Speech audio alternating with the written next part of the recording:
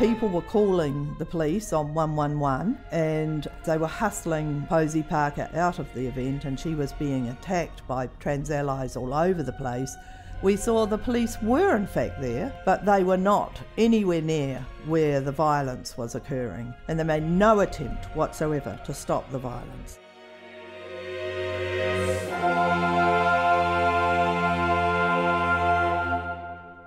Welcome to the Shack of Dialogue, Jill. Thank you for joining me on the podcast today. Well, thank you, Michael, for having me. Yeah, it's a pleasure. Now, you're Jill Evans. Now, who is Jill Evans? What's she all about? What's she done? And where's she coming from? Well, I've been politically active since, the first memory I have is in the fourth form when I wrote a poem that was very patriotic, and it went somewhere along these lines where we're Kiwis, we say, and we're proud of that fact. We display it in similar ways at home or the flicks or the pub before six. We're Kiwis for all of our days. And then it finished up with, so USA and LBJ, stay away. That was, of course, in the middle of the Vietnam War. I then went to the University of Auckland in 1970, which was a buzz with gay liberation. We went to a gay liberation dance and women's liberation. Germaine Greer came to our campus and spoke. And of course, it was the Vietnam War. And so we are the generation that ruined the capping parade, because we had a float with all these students dressed in as peasants with blood all over them. And we walked up this Queen Street singing, all we are saying is give peace a chance. So that was my sort of university career. I was there when Tim Shadbolt put paint all over the American embassy, and we were down the bottom and there was all these police dogs, which was very frightening. I don't know which I was more afraid of, was the police dogs or getting arrested and having to tell mum and dad, because I was only 17 at the time. So then we went to live in America, and I was involved in the anti-nuclear movement there, and Nicaragua. We had Latin American solidarity, and we used to campaign against the white train, which was taking nuclear weapons from Amarillo, Texas, to either the east coast or the west coast, where the Trident missile submarine bases were. And where I lived in Coffeyville, Kansas, was the point at which the train either went east towards the east or towards the west. So we were part of a telephone tree that we would tell all the activists further up the line which direction the train was coming so that they could protest. So then I went to University of Kansas to study journalism, and while I was there I got a call from a telephone network that the train was coming through Kansas, through Lawrence, Kansas, where the university was. And so I thought, oh, this will be a good story, because we had a university newspaper. And I wrote up the story. Some people were lying on the tracks and had to be shifted off by the police and all this sort of thing. And afterwards, it made the front page of the University Daily Kansan. But I got called into the editor's office, and he asked me how I knew that the train was coming through Kansas that night. And I said, oh yes, because I'm part of the state steering committee for the anti-nuclear movement. And he said, well, I don't want you ever to write about the anti-nuclear movement again, because you're biased. And that was the attitude in those days of the media. You had a strict wall, really, between your activism and what you could write about. So he wasn't saying the paper wouldn't report on it. He was saying that you won't be reporting it on That's that right. paper. Yeah. On that issue. Yeah, that's on that interesting. issue. Yeah. And sort of fast forward to now. Where are you now? Well, so I was in the Alliance political party, and then I went to work for the Service and Food Workers Union, which is Labour affiliated. So I got involved in the Labour Party, and I was on the council of the Labour Party, and very active in Auckland. I was the Auckland Women's Network coordinator. But they were putting up remits, and when I say they, I'm talking about the rainbow sector, which had been captured by the trans activists, trans allies. And so they put up remits such as transgender surgery or gender reassignment surgery needed to be made more accessible and equitable. And so we at a women's hui in Auckland of Labour women, we wanted to put for those over 18 as an amendment. But we weren't allowed to put that amendment up. The hierarchy of the Labour Party came down on the facilitator of that particular session, who had put the amendment through for consideration, for voting on, actually. It never got voted on because she was prevailed upon to pull the amendment. So it went through without any age restriction. And there was other similar things that were happening at the time around remits to do with availability of public toilets. And we wanted to add, particularly for women and children and people who are older, as well as the original remit, which was about people with disabilities. As soon as I went to put the amendment, somebody, it was on a Zoom meeting, somebody said, "Oh no, stop now, because women's toilets is code for transphobia." And I went to say, well, that's not actually what our consideration was. It's just that when, I didn't get to say this, but what I was going to say is that when architects design public facilities, they always put the same number of male toilets in as women's toilets. So you see the men coming in and out at Wellington Airport when you land from Auckland, but there's a huge queue for the women's toilets. I didn't get to say that because they muted me. And I was absolutely furious about it. When I tried to come back on, they muted me again. So I was literally silenced, you know. So this is the Labour Party of New Zealand. Yes. And right, and they're not allowing you to put forward what are obviously very reasonable propositions. That's right. Yeah. And you've also had a career in the union. That's right. In unions, particularly unions associated with work that a lot of women do. Is that correct? Yes, that's right. I was originally in the PSA. What's the PSA? The Public Service Association. Yeah. That's the union for the public service. Exactly, yeah. As a delegate when I was at State Coal Mines doing public relations, and we got corporatised, actually by the then Labour government under Prebble. And Longy was the Prime Minister. But anyway, I then went to work in the Polytech system, and I worked for AIT, later AUT, as a journalism lecturer. And through that, I became eventually the president of the Association of Staff in Tertiary Education. So I was in that union, and I'd finished my term as president and became an organiser in Auckland for them when I got asked to come and join the Service of Food Workers Union, which is predominantly women, because we worked in women-dominated industries like cleaning and food services, for example. And so the person who was the regional secretary at the time said if I wanted to do something for women workers, I should come and work for the Service of Food Workers Union. So that's what I did, which was a Labour-affiliated union, and how I became involved in the Labour Party. So I left the Alliance at the time. I was actually the president of the Alliance at the time. Right. But anyway, so I was in the Service of Food Workers Union for several years when we joined with the EPMU, which is a male-dominated union. EPMU is? The Engineering, Printing and Manufacturing Union. Right. And the interesting thing about that was, coming back to single-sex toilets, was that we moved in together in Auckland, and we had women's toilets and men's toilets, and then they decided to make the disability toilet into a gender-neutral toilet. I don't know what people with disabilities think of this trend, but that's what's happening. But in Wellington here, we moved into the EPMU building, and it only had one set of toilets, which we were to share with the men. Most of the people that came over from the Service of Food Workers Union were women organisers and clerical staff, backup staff. We were not asked if it was okay that we had to share the toilet with the men. Furthermore, my partner, who was a union organiser at the time with the Service of Food Workers Union, he didn't feel comfortable either having women in the toilets. It wasn't a question of safety, it was just a question of, these are your male colleagues.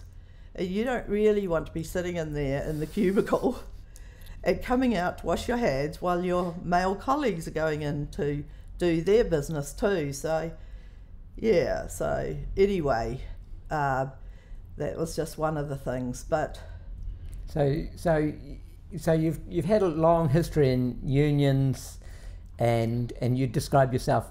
Obviously, you're on the left with regard to the Alliance Party, which is was a left party, and Labour Party, which is New Zealand's left party, but now you've actually formed your own party. That's right. So just after this business with the remits that went through the Labour Party, and then we had the Labour Party conference in Auckland in November of 2022. And actually, I forgot to mention that I was lobbied by some young men from the rainbow sector to ask us to support their remit to change the constitution that would have taken away women's, it wasn't a quota, but it was a target that we would be 50%. Oh, I think it actually was a quota at all levels of the party. And I said, no way, go and ask the men for for some of their 50%. Why should we give up our hard-won rights? Anyway, so I was already getting disillusioned with the Labour Party. Sorry, just that. And the rainbow community is basically what? Lesbians and gay men, and mostly young gay men, but captured definitely by the trans allies within the Labour Party. Right. So there's not necessarily trans people who who identify as trans. No. So they're heterosexual people that are sort of doing someone else's bidding. My impression is they've recently been through the university sector and very inculcated in queer theory.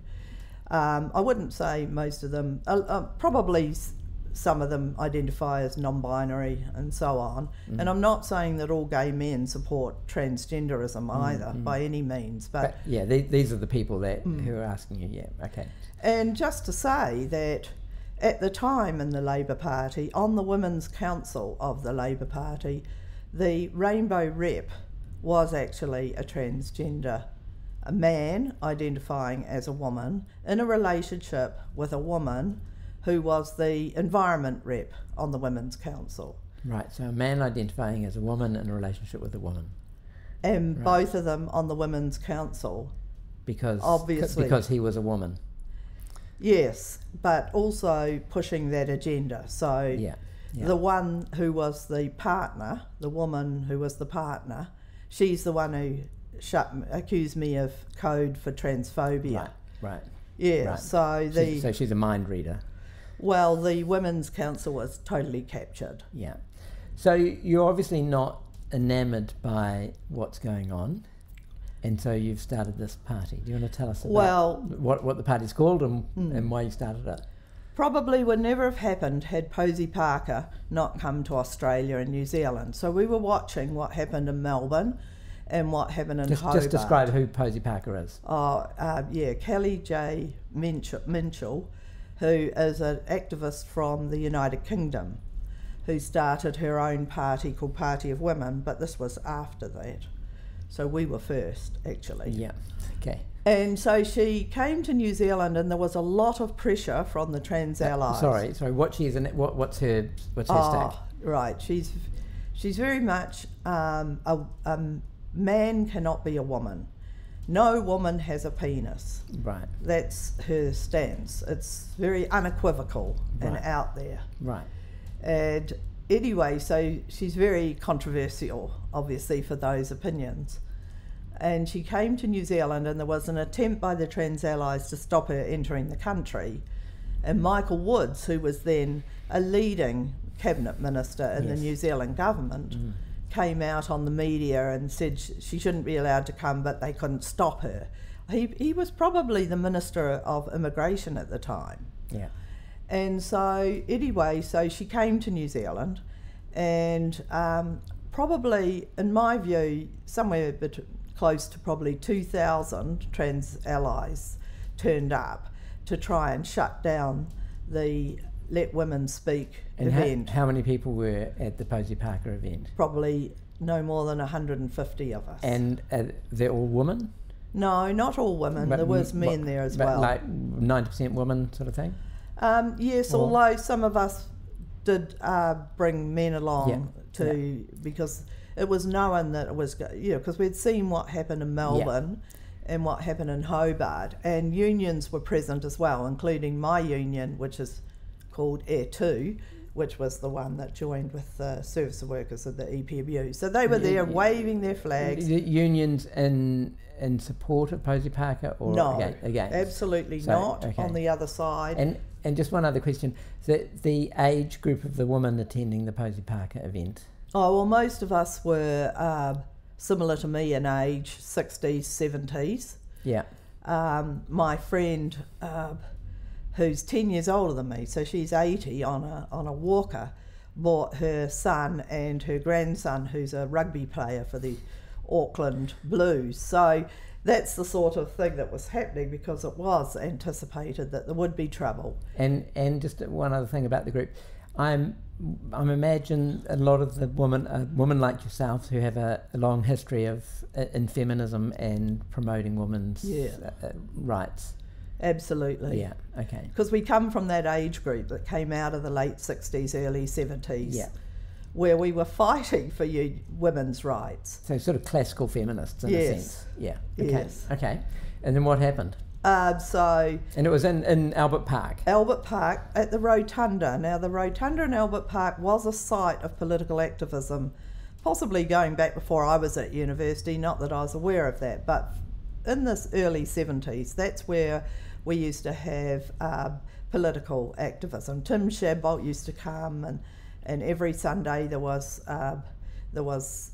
people would be there, and there was music and all the rest of it. And actually at one stage we all got chucked out of Albert Park, and then we had to come back and reclaim Albert Park. So anyway, so we turn up, and there was 2 rows. There was a barrier fence of not very strong, and inside that, about a metre inside, was a string fence. And I assumed, as did others, that that's where the police were going to be, to form a barrier between the trans allies and ourselves, but there was no sign of any police anywhere. And I then said to others around me, Sorry, there were no sign of police anywhere? No. And had the police been notified that it was going on? Yeah. The police had known. There was a whole... the organisers had met with the police liaison team. It turned out... And also just the context that Posey Parker had been in Melbourne, and it had got violent, is that correct? Yes, but they had police on horseback. Yes, and violent in the sense that trans activists were being violent to women attending Posey Parker's event. Though amongst those trans allies there was far left sort of groups.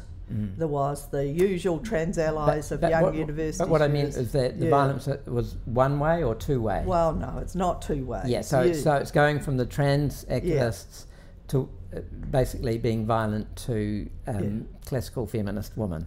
Yes. Okay. So then we saw that there were no sign of any police. I said, I feel like we're sitting ducks here.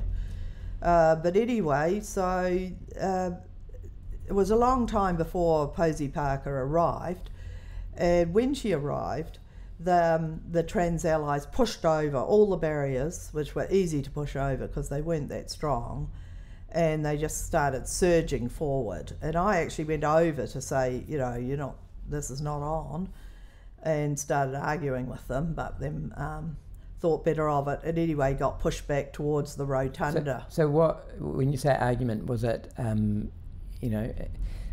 nice and calm, or was it quite heated? I was trying to tell them that this, not to come forward. And how did they respond? Oh, they weren't listening, and as it turns out, a lot of them had earplugs on, because the thing about their protest is it's extremely loud. They come with really, really loud noisemakers. And anyway, so when Posey Parker arrived, she got doused with tomato juice, but no one knew at the time what it was, what the product was.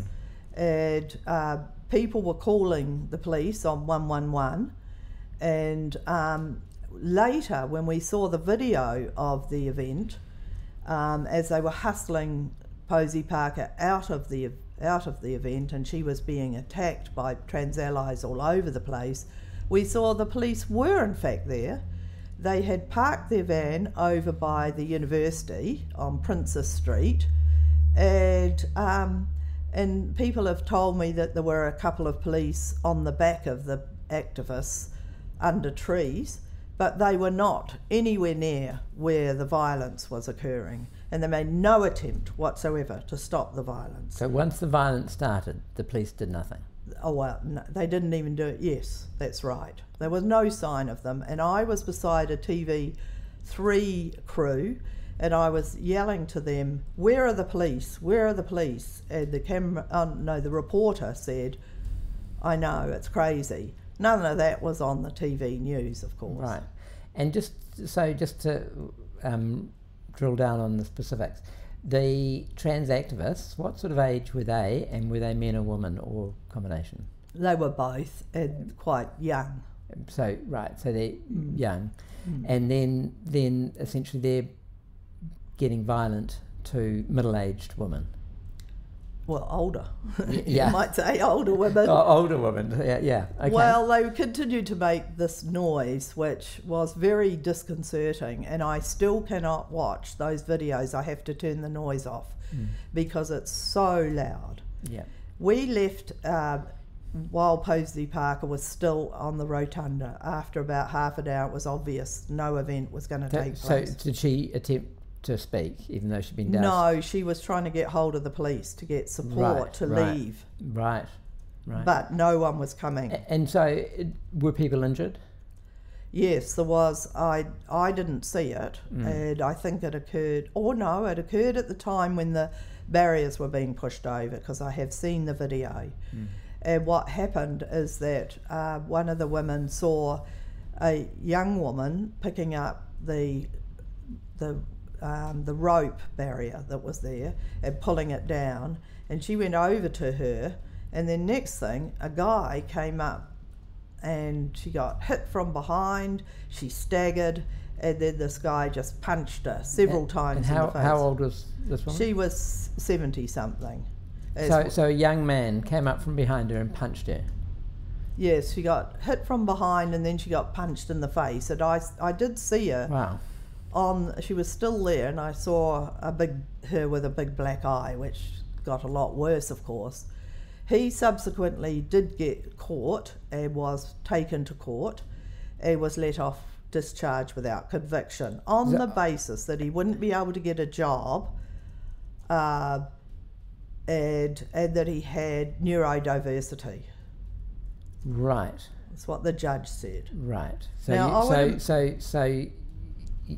in a sense, you can get off a crime because you may not be able to get a job for hitting an old lady. Most people cannot get off on the basis of that.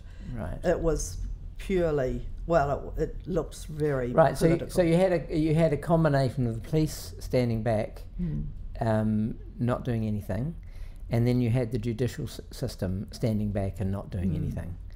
So was that correct? Was anyone else brought to trial and convicted?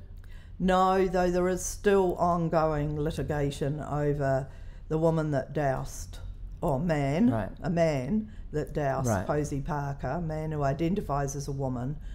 Let's just call him a man. A man, yes, and he has pled guilty and waiting for sentencing, which I think is in September. But anyway, that night of that event, I left. I was really quite furious, which is probably a good thing of why I left. I was furious with the Labour government, because I believed that a political message had gone to the police not to intervene. That was my belief. Do you have any grounds for that belief? No, and people tell me that they would never interfere like that. But the signal was definitely out there. And just in it's not the first protest you've been to in your life. You've been to a number of protests, I imagine. Was the behaviour by the police typical of other protests you've been to? Or? Absolutely not. I described the one where Tim Shabot put the paint over the American embassy, and they were there with police dogs snarling at us, pushing us back off into the grounds of the bank. Right. So your experience of protest is police generally separate the two sort of factions of the protest if there's any sort of contentious events going on.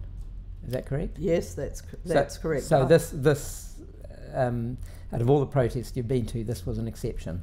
Absolutely, and it turned out that the police liaison person that was in charge is in fact a man who identifies as a woman. So, and that's in the police force. And have you spoken to the police and made any complaints?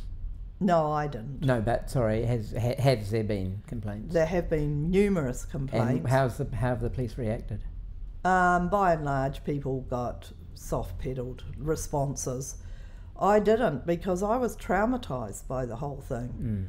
On the Monday following the event, I actually rang the Platform, which is a New Zealand alternative web-based show, and I was saying how traumatised I was, and if you listen to that video, I sound like a really old person, like in my 90s, because my voice is shaking.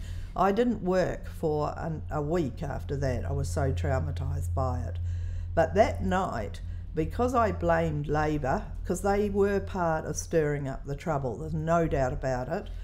Well, you had a Minister of the Crown essentially taking a side, which their role is not to do that. That's unconscionable. And some of the, the Deputy Prime Minister Grant Robertson put out an email along those lines. There was other cabinet ministers putting information out. Yeah, they don't have any rights to speak as Crown. They could speak as individuals, I imagine, but not as Ministers of the Crown, weighing in on public. I don't know what the term is, but Yeah, so also amongst the Trans Allies was Green MPs too. Marama Davidson got hit on the pedestrian crossing. There was a group of motorcyclists that went by, Marama Davidson being the co-leader of the Greens. So when you say she got hit, she was on which side of the... She was on the pedestrian crossing. But she was on the Trans Allies side. Right. Along with other MPs like Chloe Swarbrick. So was Chloe Swarbrick there? Oh yes, definitely. Yeah. And they were all on the Trans Allies side, and Marama claims that she got hit, though she wasn't hurt, by a motorcyclist who went by. It was nothing to do with our crowd. Right. Okay. There was a Destiny Church group that was in the, which is a far right church group, that had a rally at the same time in another venue, and a group of their cyclists went by. Nothing to do with us, but Marama made it all about herself. So anyway, I was so furious that I that night decided to leave the Labour Party and sent them an email saying I resigned forthwith. And I was talking to a friend of mine who was also very active in the Labour Party, and she had been an elected local authority, we call it local boards in Auckland, and she was an elected Labour person on local boards for a number of years, and she and I had both held senior positions within the party membership. Anyway, so we were talking all that night about what to do, and the options were not to vote in the upcoming election, which we didn't think that would prove anything because no one would know we didn't vote.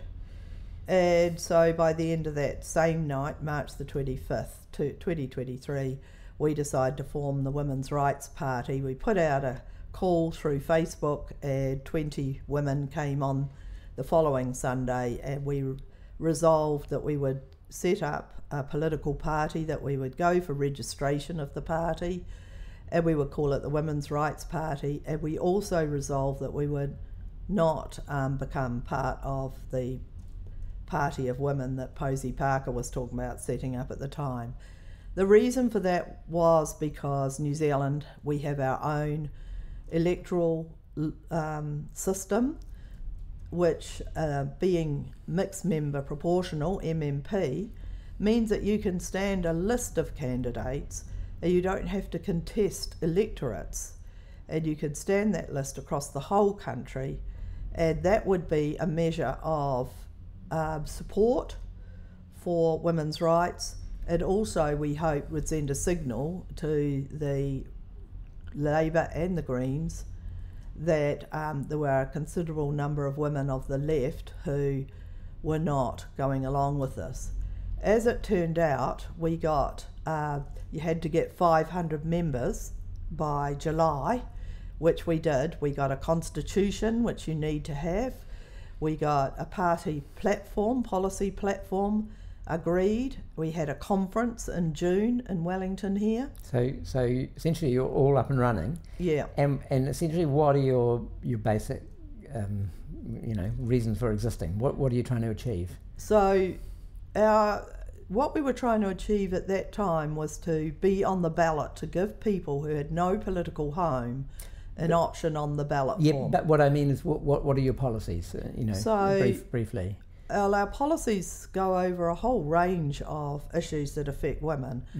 Obviously, sex-based rights as contained in law and policies. Also, the freedom to assemble and to speak and to hear people speak. We're in favour of language that retains the difference between men and women, sex-based language. But we also have policies around issues like childcare, prostitution, surrogacy, equal pay, pay equity. So it's basically classical feminism again, isn't it? Yes, except that in getting these 500 members, and the only media that would give us any platform was the platform. Right. And it reaches an audience that would be not necessarily sharing our political alignment with the left. So the party itself is made up of people of all different political persuasions. We actually have women in the party and men who have been and possibly still are supporters of National, except for the National being the Conservative government. Yeah.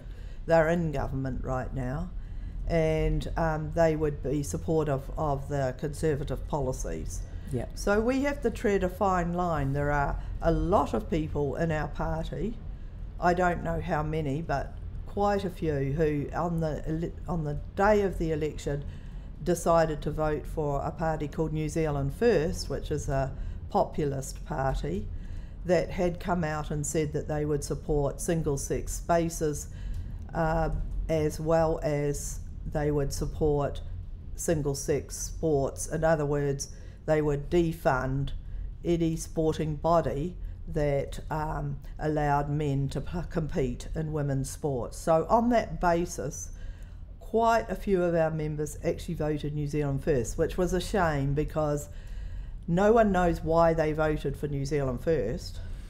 Right. But had they voted for the Women's Rights Party, everyone would know on the basis of which they voted that. Well, it is a toss-up though, isn't it? Because you ended up with having New Zealand First as part of the government, so they could then actually put pressure within the government. So yeah, voting is always a tricky thing. It's always a compromise and trade-offs, generally. It's the idea that people in New Zealand have not to vote for a small party that's not going to get into Parliament because that's a wasted vote.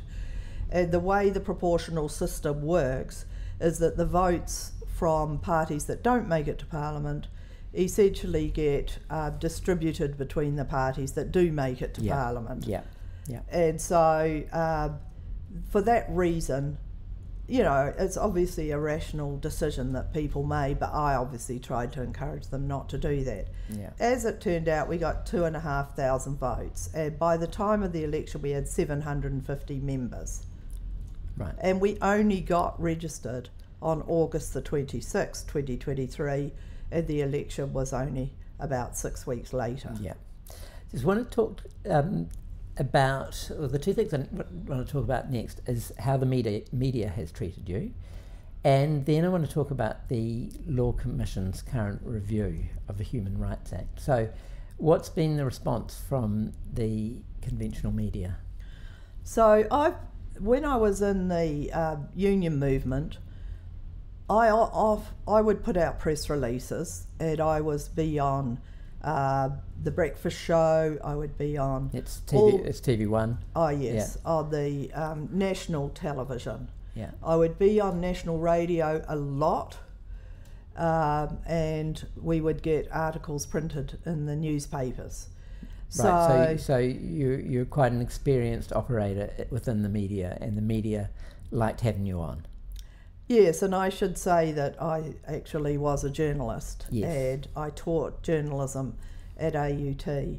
So, and I was also in public relations and a fellow of the Public Relations Association. So, a lot of people say, "Oh, you know, you need to get stuff in the media." Well, we try. Yeah. So what's happened? So before you started this party, you were in the media on union issues, and I've seen some of the videos. You know, you're great. Since you've started the party, what's happened? Nothing, except for, as I say, the platform. No national broadcasters. The national paper, which is a Herald, it's basically complete silence. Complete silence. So you put out the press releases, and they just do not respond. So it's total blackout. Right. Why do you think that is? Because within the media, at high levels, there is they've just decided that they're going to make sure that no one will report from the gender critical side. There is often articles favourable to people who support transgender ideology. You get glowing reports of young girls having their breasts removed and how exhilarating and empowering. Below 18? The age of 18? Or, I mean, have there been glowing reports that basically minors have done that? I'm not quite sure, because what I do know is that to get what they call top surgery, which is, you know, hides what it really is. It's a euphemism for a double mastectomy. Yeah. You have to, generally in New Zealand, go private, and I know a lot of crowdfunding occurs to get the money together for that surgery.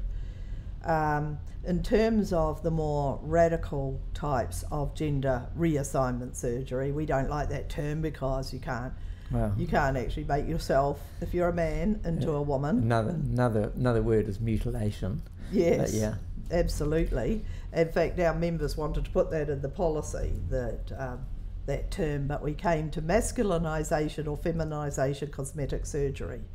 Is how we describe it in our policy, which was was a compromise to not have words like mutilation in there, but it is mutilation.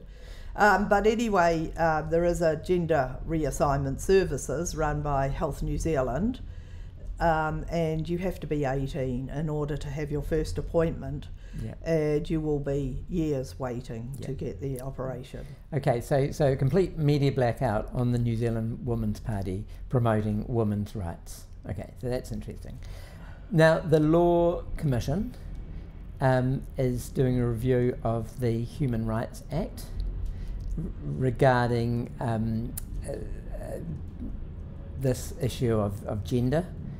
transgender and so-called non-binary people. For a start, I mean, what is transgender and what is non-binary? Well, they've spent 245 pages trying to argue in favour of, this is the Law Commission, of including gender identity and expression and innate characteristics of sex into the Human Rights Act. And so it's very clear that they come straight out and say that they've come to the conclusion from all the evidence that they've got that needs to happen.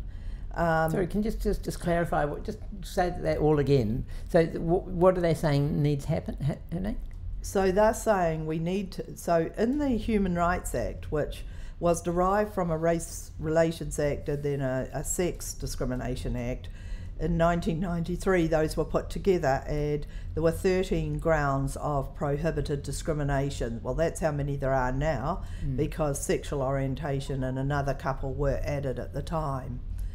And so you cannot discriminate on the basis of sex, for example, including pregnancy and childbirth. And marital status is there, and race and religion and all sorts of other things. So that's in our Human Rights Act. And then, importantly, the Human Rights Act also contains a whole range of exemptions in which it is lawful to discriminate.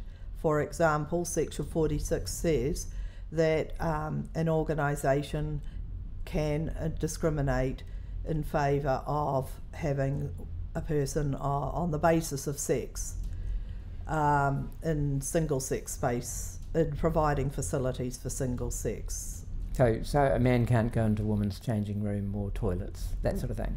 Well, you can, if you have men's and women's toilets separate, you're not in breach of the discrimination on any of the prohibited grounds, because you can have women's and men's toilets separate. Yes. Similarly, you can have a boarding hostel that is only for men, or you can have a women's refuge. Or a homeless shelter. Okay, and that is not discrimination. But then if I said I'm not going to hire you because you're a woman, that would be discrimination. Generally, but there are some exemptions. So there is one about authenticity. So if the role, say you were trying to hire an actor for a man's role, you could decline to hire a woman in that situation. What about midwives? Do you have to be a woman to be a midwife? No. Okay.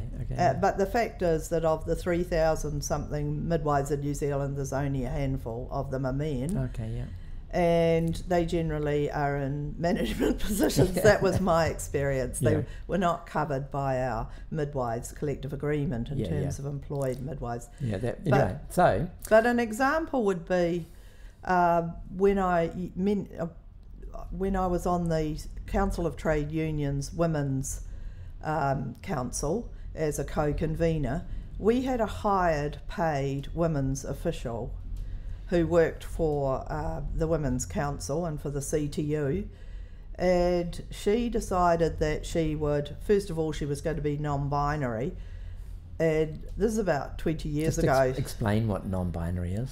So I had to have it explained to me, because 20 years ago there didn't seem to be much, that was completely new to me anyway. So she wanted to be referred to as neither male nor female, right? Which did pose problems with the pronouns, because you wanted to use it, which seemed very bad. But then she went on cross-sex hormones and rapidly became presenting as a man. And so then the question was, could she continue to represent New Zealand working women both nationally and internationally? In terms of the Human Rights Act, her sex is still a woman. But if we put in as well as gender identity and expression, she is not now expressing herself as a woman. So would she now referring to herself as he and adopting a male name be appropriate in that role. And the legislation has an exemption that allows for that you can discriminate and you can ask her to take on a different role, which is what happened. So what is the Law Commission? Go back to what the Law Commission is recommending. So they want to include, as well as sex as a prohibited ground of discrimination, they want to add gender identity and expression and innate characteristics of sex, which is what does that mean? Generally thought of by the general public as intersex, although medically called disorders of sex development, and now because we can't talk about disorders, differences in sex development. These are very rare conditions, and it's something like 0.05% of the population, or something like that. 0.018, which would mean of the 60,000 babies born in New Zealand every year, there would be around 10. Oh, really? That many? Yes. Right. And in the past, there might have been surgery to reassign them as one or other sex. But generally they are either male or female. They've just something's gone wrong in utero, or later becomes apparent in puberty.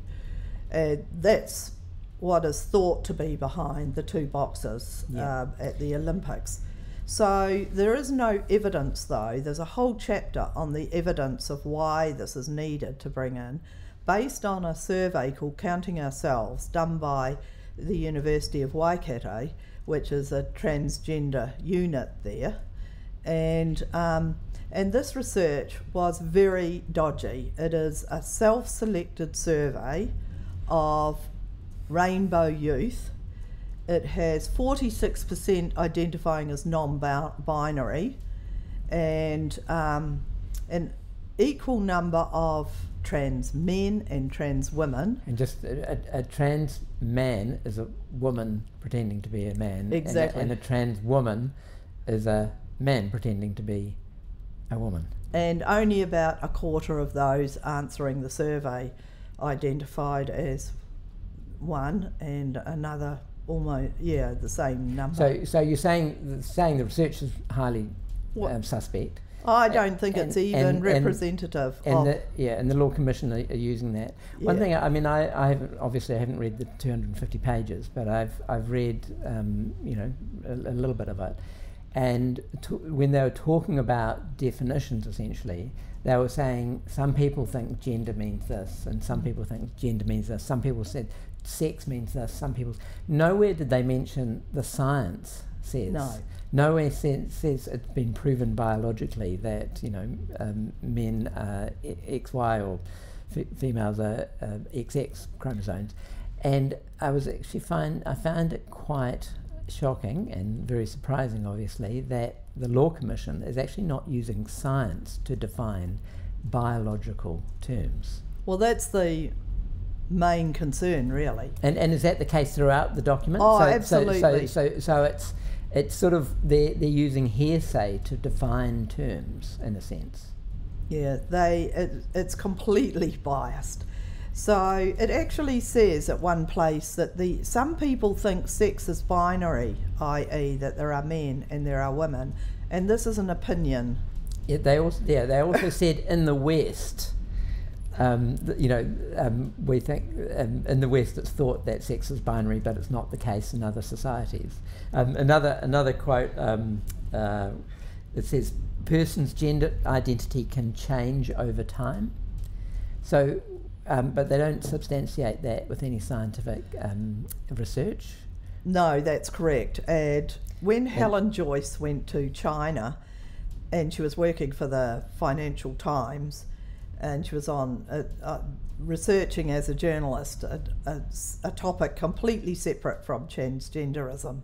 But she happened to mention it to some of the Chinese people there, and they were like, what?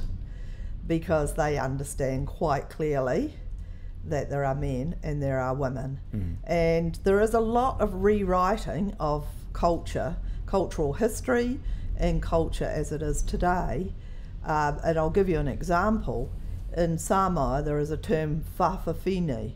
It means like a woman, and it is related to sex roles that become assigned to a boy.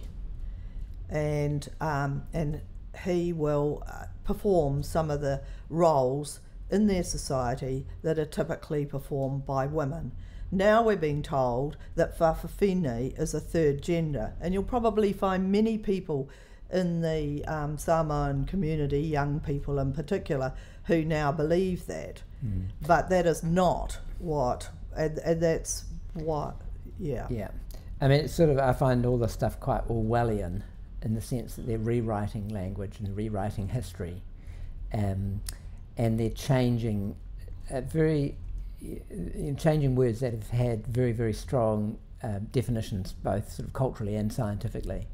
Yes, well, the Human Rights Act talks about sex, as does most of our legislation. The Equal Pay Act, which is from 1972, never mentions gender. There is no such thing as a gender pay gap. It is a sex-based pay gap, and it's to do with the way roles typically performed by women in women-dominated industries are undervalued and underpaid within our society. It is completely about women being undervalued and underpaid, which persists today. So there is no such thing as a gender pay gap. And if you look through our legislation at the time, gender has only started to creep in legislation like the Conversion Practices Act and the Births, Deaths and Marriages Acts. This is a relatively new thing. I should say, though, that in the 70s we did consider gender meaning socially constructed stereotypes, and we did use that term to mean that, and that is really what gender is about. The men who identify and claim to be women generally adopt extreme sexual stereotypes, typical behaviour, almost caricatures of femininity. No different than the people who used to put makeup on and perform minstrel shows and adopted blackface, which has been discredited. That's true. Drag queens have adopted. That's a very good point. Which if anyone did that now, they'd be hung, drawn, and quartered. And drag queens do the same thing. We call it woman face. We Woman don't face, dress right. up with massive amounts of makeup. We tend to wear trousers. And the trouble with sexual stereotypes is that sex stereotypes change over time. So in the 60s, women would wear dresses, and if you wore trousers, you wouldn't have worn trousers to work, for example. And when Helen Clark wore a pantsuit to meet the Queen, there was a lot of criticism of that. But over time, that sex stereotype has changed, and now it's perfectly acceptable. Most women would wear trousers. And so sex stereotypes are not enduring over time, and for that reason shouldn't be included in legislation, in my view. They also exist within cultural contexts, so that what is a sex stereotype in a typical Western society is not going to be the same as the sex stereotypes held in Iraq or Iran. So, and within our own society, of course, we have a multiplicity of ethnic groups which would have different views about sex stereotypes. So that's the difficulty. Gender is a very imprecise concept, and it has strategic ambiguity. Yes, which it seems to be very useful for people promoting this ideology. And so Chapter 3 of that human rights issues paper that the Law Commission has put out relies almost entirely on this Counting Ourselves survey, which I explained is very dodgy in terms it's not representative probably even of the transgender community, because I doubt very much that half of them identify as being non-binary. And they claim all sorts of discrimination in employment, one of which is that they can't get jobs because they're discriminated against at interviews. Well, I've been on interview panels numerous times over my career. I was at one stage the regional secretary, a regional secretary of the Service of Food Workers Union, and I would interview for staff, organisers predominantly. In that capacity on the interview panel, I can tell you that nobody would know why they didn't get the job, because you don't tell them why they didn't get the job. You simply inform them they didn't get the job. And they have no right to know. In fact, there wouldn't be anything in our notes even if we were discriminating on the basis of something. And I'll give you an example. I went for a job once when I was actually in the process of leaving my then husband and coming up to Auckland to work from where we were living, and I applied for a job, and they asked me why I was applying for a job in Auckland. And they seemed to be insinuating that was asking whether I was getting divorced. I said, you can't ask me that. I didn't get the job, but they re-advertised and didn't find anybody for that who was suitable, so they offered me the job. And the day I started, someone from that interview panel told me it was because of my reply, you can't ask me that. They thought, ooh, she's going to be bolshy. And of course, you can discriminate against somebody who's a Bolshevik if you want to. So anyway, I didn't stay in that job very long because AIT offered me... Because you're too bolshy, probably. Hey, you recently had Sal Grover out. I've done a podcast with her. So if people want to hear about her, just go to that podcast. I'll link it in the show notes. I'll also link the Law Commission report in the show notes as well. And I just want you to finish off. I just want you to talk about what happened in New Plymouth, because you were booked at a public venue, and what happened? So before I get to that, I'll just tell you why we brought Sal Grover over here. Yeah. So as people who have listened to the podcast would know, that Sal had started a women-only app, and unbeknownst to her, because Australia has put gender identity and expression into their Sex Discrimination Act, that gave an opening for men who wanted to identify as women to come on that women-only app. And so one of them, a man by the name of Roxy Tickle, lodged a complaint with the Human Rights Commission in Australia, and this is exactly what we're worried about here, this sort of thing happening. And anyway, the upshot of it is that Sal was the one complained about, so had to crowdfund over $500,000 to defend the question of what is a woman, because Sal correctly claims that men cannot be women. Okay, so because the Law Commission was in the process of looking at putting gender identity and expression in our legislation, using the exact same meanings, referring to appearances, behaviours, but also adding names and pronouns to our one in terms of a bill that was before Parliament just before the last election. So we wanted to bring Sal over here to get people aware of the danger of putting gender identity and expression in our legislation. And so we booked her into a number of venues in Auckland, New Plymouth, Wellington and Christchurch. New Plymouth because her father comes from New Plymouth and she wanted to catch up. Her nana's in New Plymouth. Yeah. In New Plymouth. So we added New Plymouth. And also because when I was in New Plymouth earlier, they heard Sal Grover was coming. Our members said, oh, make sure she comes to New Plymouth.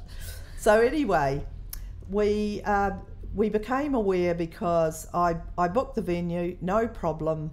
What was the venue? The venue was the Community House, which is run by the women's, I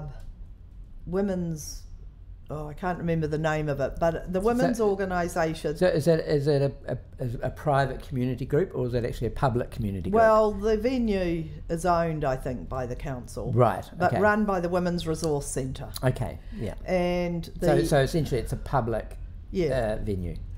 And the Citizens Advice Bureau, which is within, has a space within that resource centre, is the one that manages the bookings. So I had initially booked for the large room on the particular day, and they rang me up just a few days before and said, someone else wants that room. Do you still want it? And I said, look, we're only probably going to have about 10 people, so we'll take a smaller room. So they said, oh yeah, that's fine. The next day, I got this email saying, sorry, you have cancelled your booking.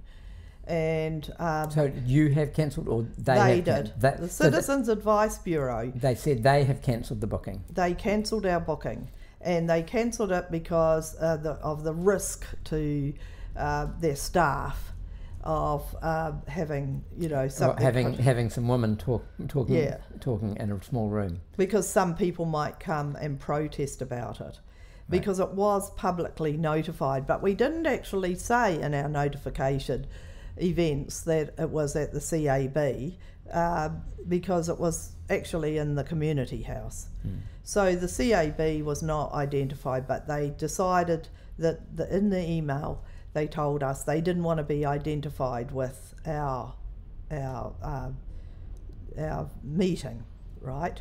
So they specifically wanted to distance themselves from a group of women talking about women's rights. Exactly. So I tried to contact them and they didn't respond to me, both in New Plymouth and nationally, and they never have responded to me. And so I handed the issue over to the Free Speech Union to take up, and there's been quite a lot of correspondence between the lawyers for the Citizens Advice Bureau and from the Free Speech Union. In the meantime, I went ahead and booked another venue, didn't tell anybody where it was, and because we had issued tickets for the Selgrover event, I had the email addresses of everybody who was going to be in attendance. And on the morning of the meeting, I advised them by email where it was. And that's less than perfect, because a couple of people missed out on seeing that email and went to the wrong venue. So that's... But the point being is essentially you were cancelled from a public venue for expressing normal, legitimate, democratic speech. So then we became aware that they were, the Trans Allies were also trying to get our other venues cancelled. So one of them was a pub in Auckland, so I rang the manager of the pub and he said, no, they're not paying for it, I don't care who has is in my venue, and there was no protest there. So then in New Plymouth, only the people who knew about it were present, and any protesters. I think that one of the people that bought a ticket that day was one of the protesters trying to find out where we were. And then the next venue was in Wellington at Victoria University. They've got a really large building called Rutherford House that I've been in numerous meetings in before on a range of subjects. And so we had arrangements to book a room. We had arrangements to go and do sound testing that afternoon of that meeting.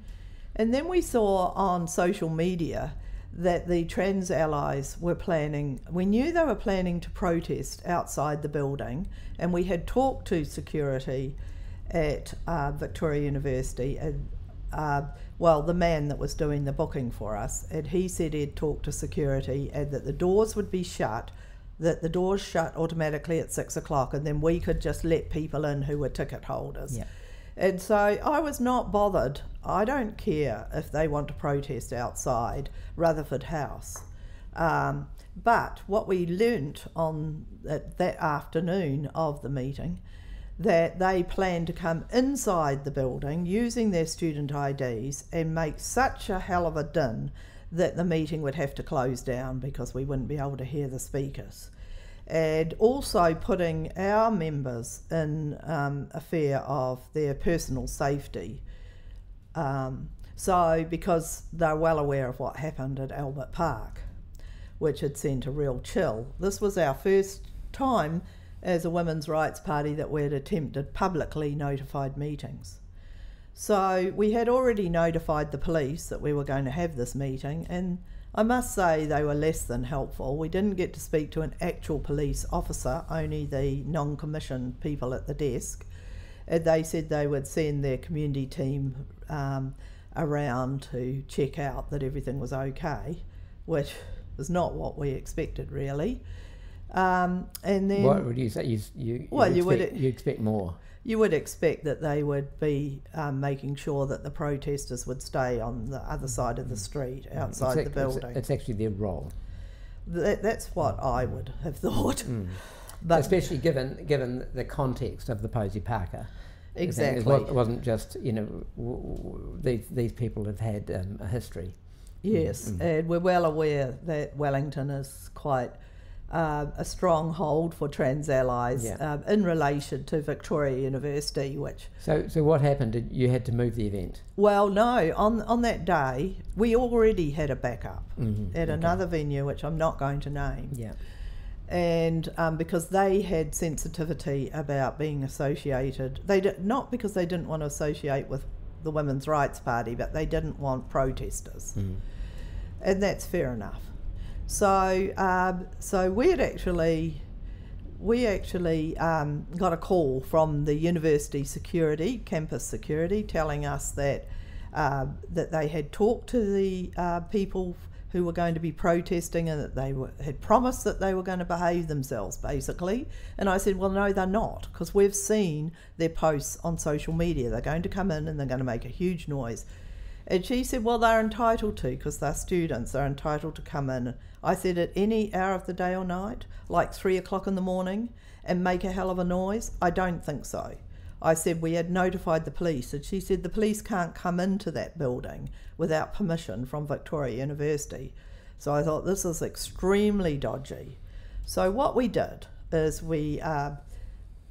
my partner went up at 3:30 at the allotted time for the sound checks and the audio, and just as if we were going ahead with the meeting.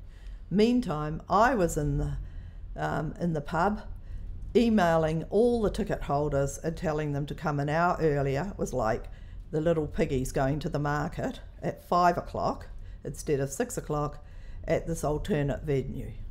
So the protesters turned up, and we had somebody over there spying.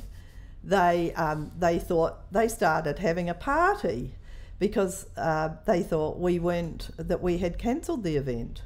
And so they were in rainbow euphoria at having successfully cancelled the party. And then at 6 o'clock, we don't know how, but we suspect the police actually probably notified them that we were at another venue. So then some of them left, but others of them went on the hunt to find us.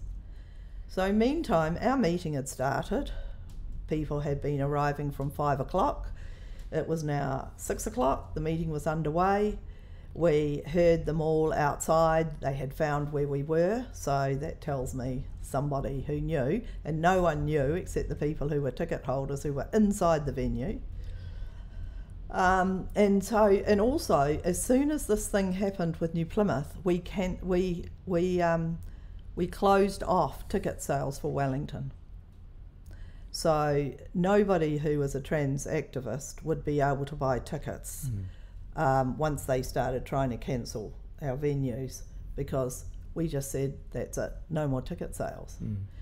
So anyway, so we turned off the lights in the lobby of this building. The doors were locked, and we just continued in the meeting, turned up the speaker system, and they continued to yell and scream outside for about less than half an hour, and then it was bitterly cold outside. We were lovely and warm. We had the heaters on.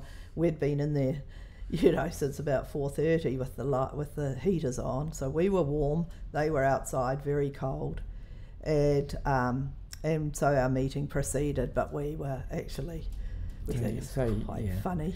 Yes, but nevertheless, all you're doing is expressing your democratic rights to speak, legal, free speech. You're not a bunch of radicals, you're not a bunch of crazies. You're actually concerned with what particularly the left has been concerned with basically all my lifetime, which is women's rights. And yet you're being ignored by the police, it seems. You've been shunned by public institutions, and senior ministers of the Crown in the Labour Party have come out essentially against what you're talking about. So it's not good, and it's quite disappointing, really. Just to finish off, are you optimistic that the tide is turning on what I would call this rather irrational ideology? Well, one would have hoped that the incidents at the Olympic Games with the 2 male boxers would have piqued people, and particularly in New Zealand, where sport is so important in our culture. And but what we found is that when people have been putting up information on social media, it is predominantly women who are arguing against us and saying, don't be so mean. Now, I need to be really clear that nobody I know has been critical of the 2 boxers in a mean and nasty way. What we have been aiming our dissatisfaction with is at the IOC, the Olympic Committee, for failing to protect women's sports, and in particular putting women boxers at risk of serious injury, potentially fatal injury, because we know from what we've read that the punch of a male boxer is 162% times stronger than a woman boxer in the same weight category. And the funny thing about that is that while everybody accepts that we can have weight categories, age categories, that we can stop doping and we can test for testosterone levels to stop people cheating by taking performance enhancing drugs, a lot of women in particular don't see how important it is to have eligibility criteria enforced through evidence-based testing. And that's really disappointing. So I'm not sure. I think that this Law Commission review, which was requested by the Justice Minister under the Labour government, Kitty Allen, is the one who referred it to the Law Commission. There is a bill currently from the previous government, but still there, from Dr. Elizabeth Kerry of the Greens, to put gender identity and expression into the law. And you know, we talked before about defining gender. In that bill of Elizabeth Kerry, it says that it means names, pronouns, appearances, mannerisms. Now tell me what appearances and mannerisms that people who are transgender have. They don't even distinguish between men who identify as women and women who identify as men. And in fact, in a public sector policy about gender diverse employees, it actually has a list of appearances associated with transgenderism, and this list includes nail polish, wearing your hair long or short, wearing makeup or no makeup. And so it's pretty clear it's then. Bizarre. The list could apply to anybody. Yeah. So it is, my humble thoughts, it is madness on steroids. Hopefully what you're doing with your party is going to make a difference. And I wish you the best of luck, and thank you for coming on the podcast. Thank you.